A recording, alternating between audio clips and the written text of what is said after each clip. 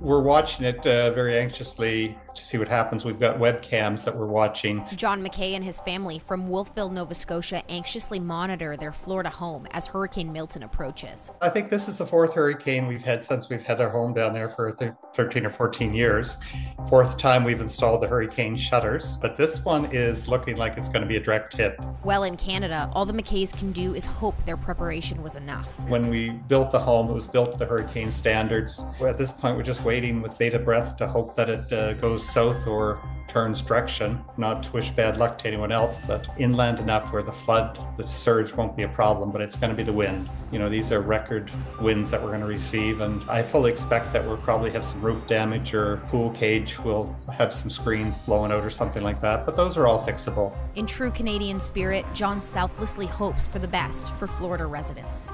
The only thing that we're fortunate that it's not a year-round home, so if it is damaged, you know, we can wait while other people get their year-round homes fixed up.